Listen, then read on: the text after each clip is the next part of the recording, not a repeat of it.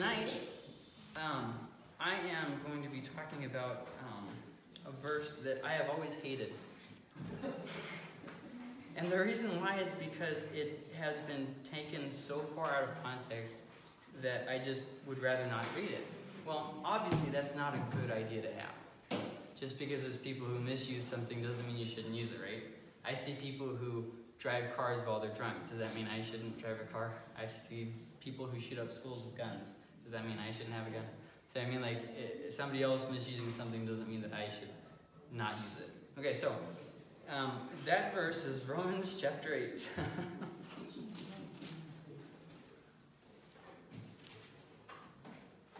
And we'll start in verse 18.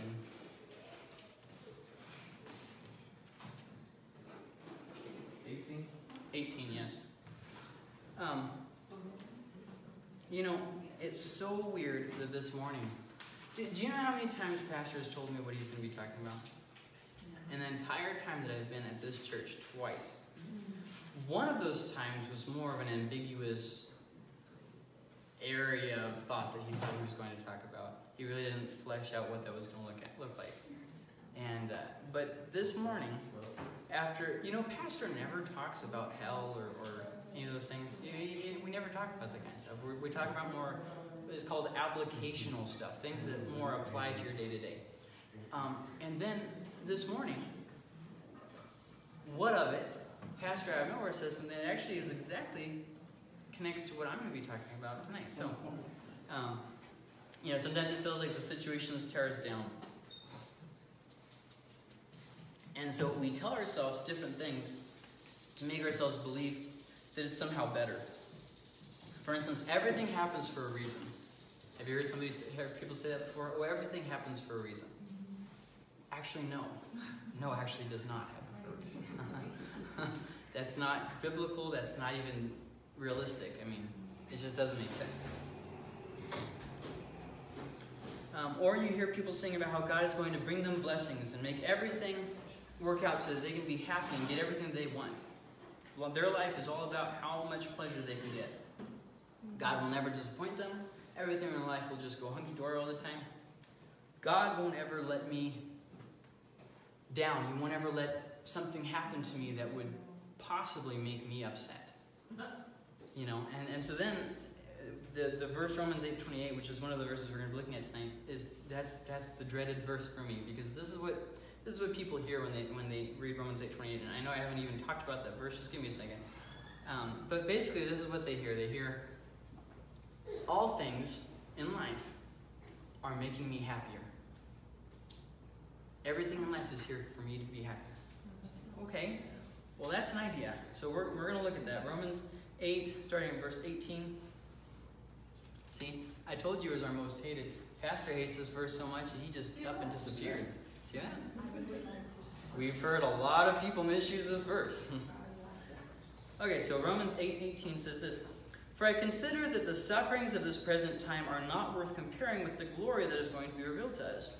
For the creation eagerly waits with anticipation for God's sons to be revealed. For the creation was subjected to futility, not willingly, but because of him who subjected it, in the hope that the creation itself will also be set free from the bondage to decay into the glorious freedom of God's children. For we know that the whole creation has been groaning together with labor pains until now.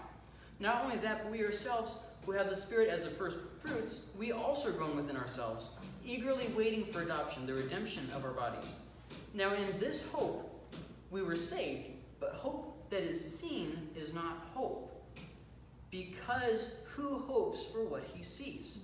Now, if we hope for what we do not see, we eagerly wait for it with patience. Then hop down to verse 28.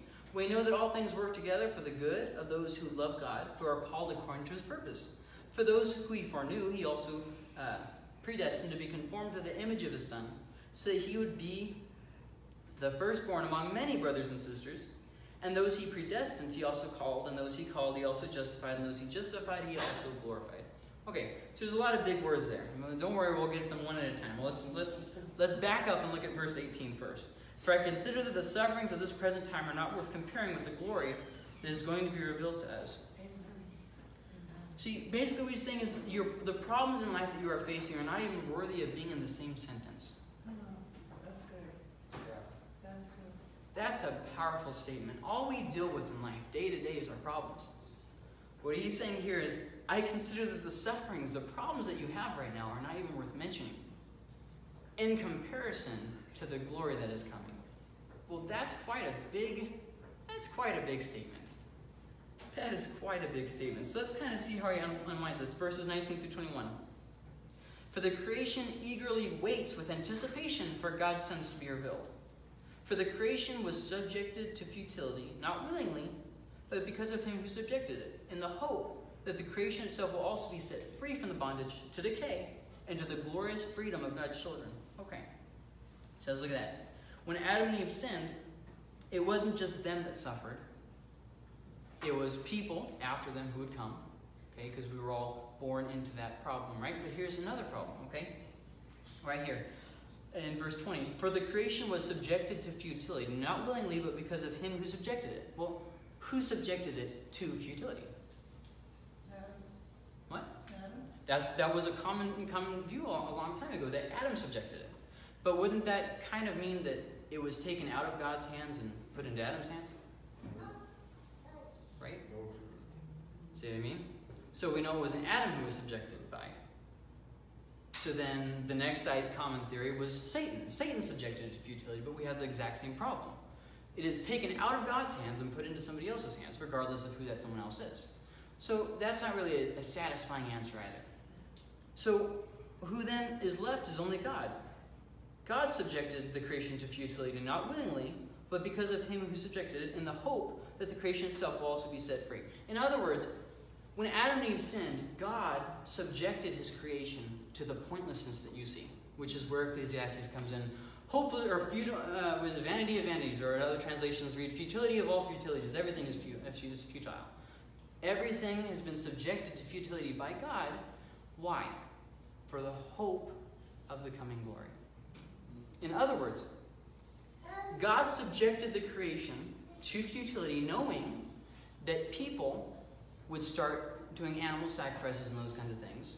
God didn't invent animal sacrifices. People were practicing those long before God ever gave the law. He used that as an opportunity to show them what it meant to die on behalf of something. And then he was able to send Jesus to show us the hope of glory. That's kind of a big thing. That God, who just got done making this perfect thing, then subjected it to futility for the hope that even one person would be saved. That's a powerful statement. In other words, God said, okay, the infinite galaxies that I've created are worth less than you. That is a powerful statement. They haven't even found the edge of space, if there even is an edge of space. And there's so much. You know how long they say that it took for God's initial, they call it the Big Bang, but God's initial forming of all matter? 3 minutes. That first day when it says that God spoke and it was, they say that scientifically it took about 3 minutes for all that to just, in the time that it takes you to make a sandwich. Last. Do what? Yeah, you just go bread. Just kidding. Okay, so for the creation eagerly waits with anticipation for God's sons to be revealed. Okay, all right. So let's keep going on this. God subjected all creation. Okay, God's sons revealed. Now, what does that mean? It means that until things are set right, things will be wrong. Now, New Age teachers are real big in this. It's a gradual, everything's going to get better and better throughout the years, and eventually we're all going to learn, we're all going to have enough knowledge, and we're just going to evolve into higher beings and that kind of stuff. You know, that New Age kind of nonsense. And that's exactly the opposite of what Paul just said. Everything is going to continue to be broken until God makes it not work. Okay. So then that takes us to the next part here. So he's talking about the resurrection at the end of the age. Did you know that humanity is not the only thing that's going to be resurrected at the end of the age? The entire creation is going to be resurrected too. Because this model that we see around us is not as it is supposed to have been. Some people have said this kind of line of thought. Well, if God is so good and He made everything good, then why do we have animals eating animals? Well, very simple, because it wasn't supposed to be like that. We have the effects of a fallen world. Luckily, it's not going to be like that forever, though, right? Okay, so we can't make a perfect world because God has subjected the world to futility. So that means that all these humanistic philosophies of trying to reach perfection without God by just trying to be a better person is doomed to failure. Because God has subjected it to futility, and He will not unsubject it until the resurrection. Well, that kind of puts a screw in our balloon, huh? Anyways, okay, so the world is bound to decay. See that in verse 21? That the creation itself will also be set free from the bondage to decay into the glorious freedom of God's children. Now, he's going to build on this. That is why there is disease, that's why there's death, that's why there's decay. In the law, they couldn't use fermented things in sacrifices because fermentation is a sign of death. For we know that the whole creation, verse 22, that the whole creation has been groaning together with labor pains until now. Now, what does that mean? Well, I don't really think you have to think real hard about this. We have hurricanes that hit the coast, we have tsunamis, we have all kinds of, volcanoes. I mean, let's go down the list. Not only that, but we ourselves who have sorry, I lost my place. But not only that, but we ourselves who have the Spirit as the first fruits, we also groan within ourselves, eagerly waiting for adoption, the redemption of our bodies. In other words, we have the Holy Spirit, and we still are in pain and agony, waiting for the day. Now, what does that mean in pain and agony? Not all of us are sick. I see some elderly people here who aren't groaning in their seats. I see some young people here who are not groaning. So what does that mean? That brokenness that you feel, the way that everything tends to go wrong, like the majority of the time, that's one of the things that we're talking about. But he's also talking about sickness. He's also talking about death. Okay, so, I'm not keeping up with my thing here. Normally I have Ben to help me. So the Holy Spirit's work in us is a glimpse of what is to come. You see what he said there in verse 23? Not only that, but we ourselves who have the Spirit as the first fruits. Now, what does it mean, the first fruits? It means the first of what is to come. In other words, the Holy Spirit's work in our life today is proof of what is going to happen on a much larger scale in the resurrection. The Holy Spirit is our first fruits. So when you're broken and you cry out to God and you feel that comfort that goes beyond all understanding, that's just a taste of what is to come in the resurrection.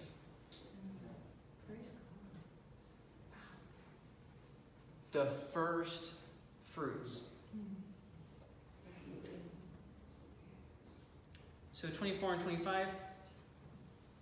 Now in this hope we were saved, but hope that is seen is not hope because who hopes for what he sees?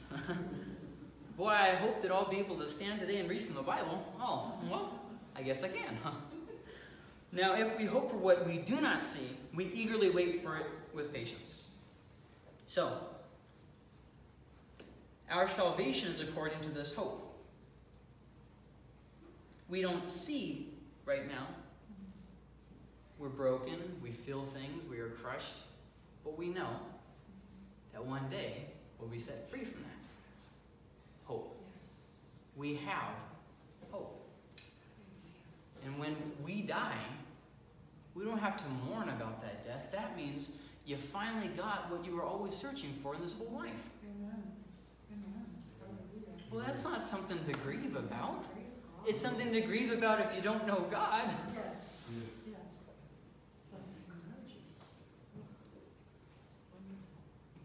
So not...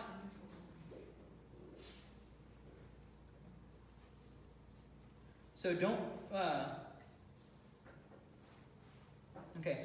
So not everything happens for a reason. And God is not always bringing things by that will make me perfectly happy in this life. Rather, that's exactly the opposite of what has just been said. He just said, okay, you have some serious problems, but guess what? It's nothing in comparison to what is to come. Not in this life, but there. So that's exactly the opposite of what we've been told. Everything is for me. God is going to make me happy. It's all about me. Nope. So basically the problem is this. Is there a problem? Are you sick? Are you disappointed in life? Do you have something, a problem? Focus on the hope of what's coming. God, you don't understand how broken I am. But wait till you see how whole you will be made. Amen. But God, I can't fix this problem. Don't worry about it. It's going to pass away in the new age anyways. Don't worry about it. It's all going to pass away. But God, work is really, don't worry about it. It'll be burned with fire. Everything that we're working so hard to build in this life, God's going to follow after us and burn it. Why work so hard and get yourself so stressed out about problems that you don't think that there's a solution to, rather than seeking God? Now, I'm not saying don't work. I'm not saying that at all. Okay, so problems Christians face are being used by God for our greater good. That's what we're going to be looking at here, because that takes us to the end of verse 24 through 25. Now, you might say, okay, so why are we skipping over 26 and 27? Well, Paul, in a larger argument, Paul is talking about the role of the Holy Spirit in our lives. He has taken a brief diversion from that in verse 18, which is where we started looking at. And then in verses 26 and 27, he goes back and starts talking about that. And then he goes back in 28 to talk about something else. That's why we're not looking at verses 26 and 27, because it goes with the argument before verse 18, and we're not looking at that argument. Okay? So, just skip over those verses. I'll just go back to this until I'm ready. So we patiently continue to wait with hope of what is to come. So what is hope? Hope is the confident expectation of promise. It's the confident expectation of a promise. We hope, but our hope isn't based on nothing. No, Jesus himself was resurrected, and his disciples saw him, and they passed it on down to us. This is not a myth. This is something that they actually saw with their own eyes. Hundreds of them saw this. And that was a sign to us of what is to come for us. If he was resurrected, then so will we be. See, he gave us proof. We don't hope in nothing. We don't have faith in nothing. We have faith for a reason. Okay. So everything is futile. Ever read Ecclesiastes? Vanity of vanities, all is vanity. Everything is vanity. Everything is futile in this life, unless it's building into the next life. This is what he says in Ecclesiastes. How do you know if this thing that you've been working on, how do you know that somebody won't come after you and destroy it? Well, I don't know that.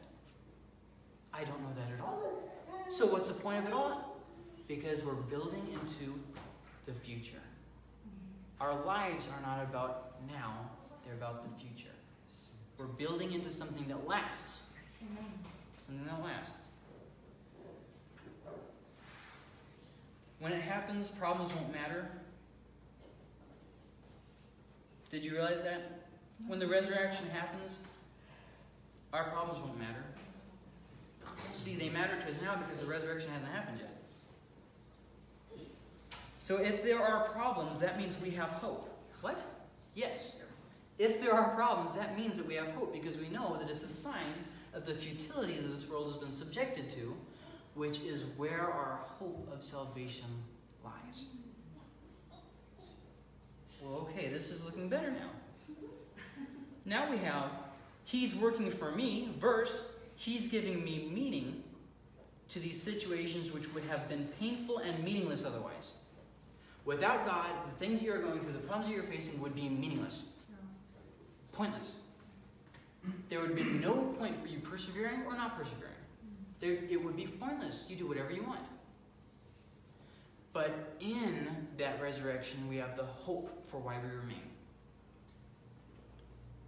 He's working these things for our ultimate good, even though it hurts. Look at what Romans 8:28 says. We know that all things work together for the good of those who love God, who are called according to his purpose. Okay, now, what's the subject there of that sentence? See what I mean? Is it that things are just randomly happening for our benefit? Is it that we are making things work out for our benefit? Is it that God is working all things to our benefit? That's right. God. He built it, he knows how it operates. So that takes us in verse 28. We know that all things work together for the good of those who love God, who are called according to his purpose. What makes it work together for the good? God. God is, now hold on. I want to make sure everybody's getting what he's saying here. That means, he just talked about how our problems are nothing in comparison to the glory that's coming. Okay, now he's saying, and those problems are themselves being used for your own good. Well, what? Okay, well, hold on. Let's go to verse 29 and see how it relates. For those he foreknew, he also predestined to be conformed to the image of his Son. Now, I'm going to break down these words, okay? First off, we have foreknew. God knew who would be saved. He foreknew you. Before you were born, he knew what you would make, what choice you would make, okay? Then we have predestined. Now, what does that mean? Well, it's not predestined. Predestined to be conformed. Don't make a doctrine here. Predestined to be conformed, okay? What that means is that nothing in life is a surprise to God, but God destined everything that we face to make us like Christ. He predestined the problems that you are going through to make you into the image of Christ. That means our victory is assured in Christ. Amen. That's true.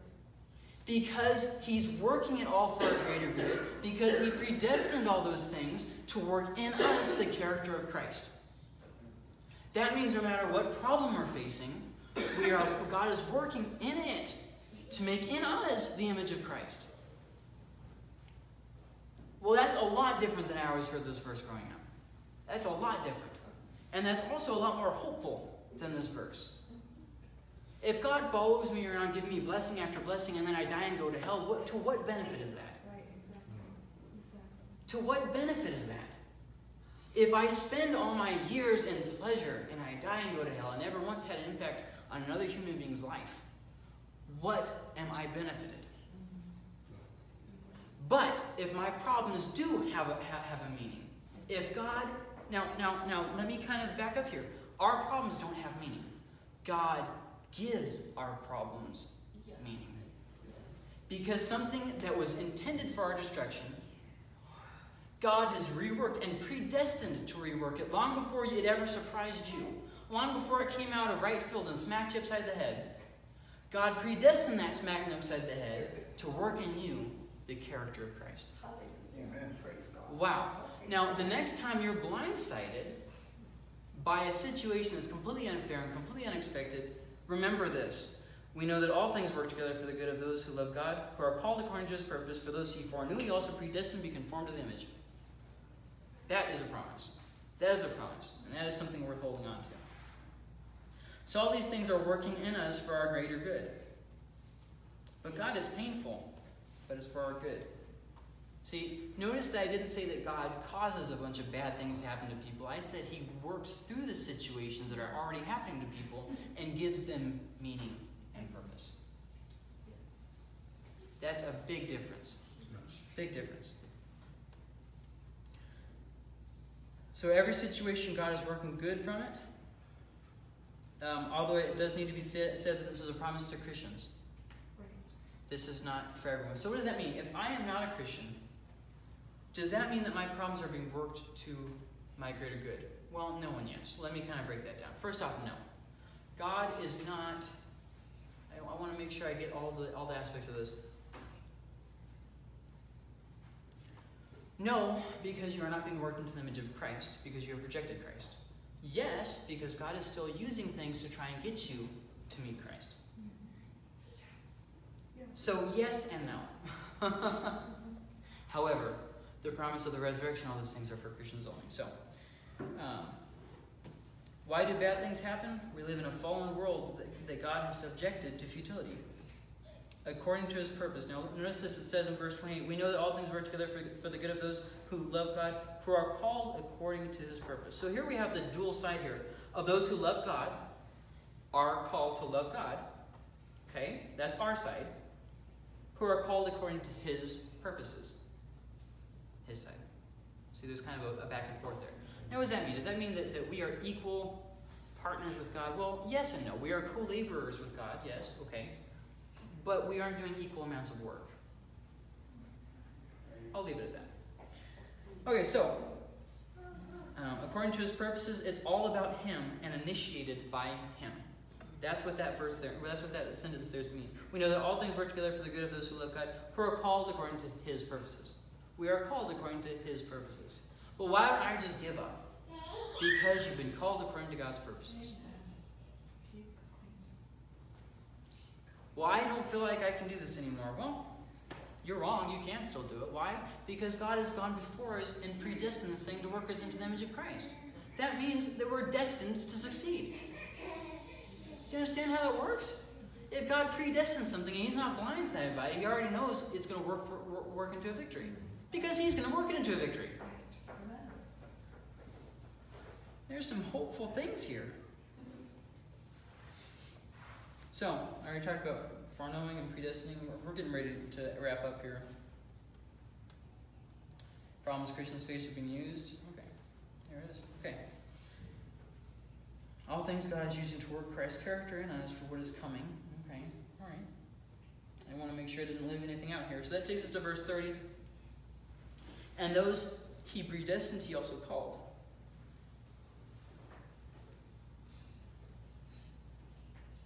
See, because he said in verse 28, who are called according to his purposes. So then he says in verse 30, and those he predestined, in other words, those who he foreknew, so therefore he predestined for the things to work in them the character of Christ, for those people, he also called them. See, we have a little bit of a wraparound here, okay? Who are called according to his purposes. In verse 28, are you seeing what he's saying here? Let me kind of wrap it up. We know that all things work together for the good of those who love God, who are called according to his purposes. Okay, now he puts a pin in that, in the whole calling thing. For those who he foreknew, he predestined to be conformed to the image of Christ. Okay, now we can go back in verse 30. And those he predestined, he also called. The very fact that you are going through problems is a promise to you that God is working character in you. It's a promise to you that God has not given up. It's a promise that there is something better coming. Don't look at your problems with, oh, I have so many problems. Look at your problems as, this is proof sent from God that he is working in me and that he has not given up. Well, okay. Well, that makes our situations a little bit better, huh? And those he predestined, he also called. And those he called, he also justified.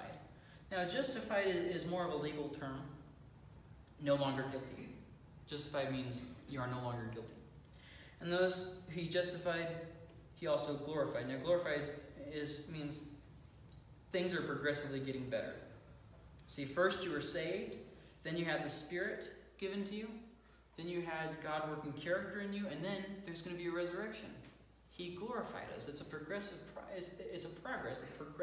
thing that God is doing in us for what is to come. All right, that sounds like, okay, I can do with this. So we are included in the process here. God doesn't just do things. He also does things with us. God has glory in working through us. Okay, look what it says there. And those he predestined, he also called. We aren't backseat drivers here, guys. He called us. He knows the outcome, but it's still our choice. We don't have to follow, but there's good things if we do. So that takes us to the conclusion here. Our pointless and chaotic problems meet an intentional and loving God. I'll say that one more time. Our pointless and chaotic problems meet an intentional and loving God. Yes. I want to make sure that you guys get this. I feel like you're not as excited as I am about this. Our pointless and chaotic problems meet an intentional and loving God. God is intentional with what he does. Yeah. Even though it doesn't always appear that way. Even though it doesn't always appear that way. Now that's where the whole hope comes in. Yes. For who hopes what is already seen. Okay. So our hope outweighs our problems. Well, okay. Yep. All our problems God is using for our greater good to make us like him. Yep. Well, okay.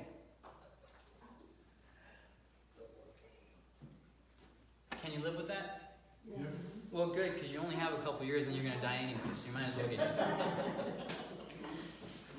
Speak for yourself. Okay, so we're going to go ahead and close it up there. I don't think there's a potluck tonight, right? No. Oh, there is. I'm sorry, there is. So I'm going to close in prayer, and when I'm done, can I have Chuck pray for the food when I'm done? Closing prayer? Yes? No? Yeah, okay. Lord, I pray you would help us to endure, help us to grow, and help us to stay focused on you. In our problems, help us to remember that you are working something. Help us always remember that you are working something. And help our brokenness to be a reminder of hope. So that as Satan seeks to bring all these things by to show us the hopelessness and pointlessness, we would remember that it is a sign of the glory to come. And even the most unhopeful situation would be to us as a joy, because we know it is a sign of what is to come. And I pray you continue the work of the Holy Spirit, who is the first fruit of what is to come. Once again, Lord, help us to endure, help us to grow, and help us to focus, to stay focused. Chuck? Father God, we just pray for the food and pray that you'll bless this time of fellowship in Jesus' name. Hey, Joe. I was looking for you. I was listening to you. Oh, I was going to ask you to... Praying, I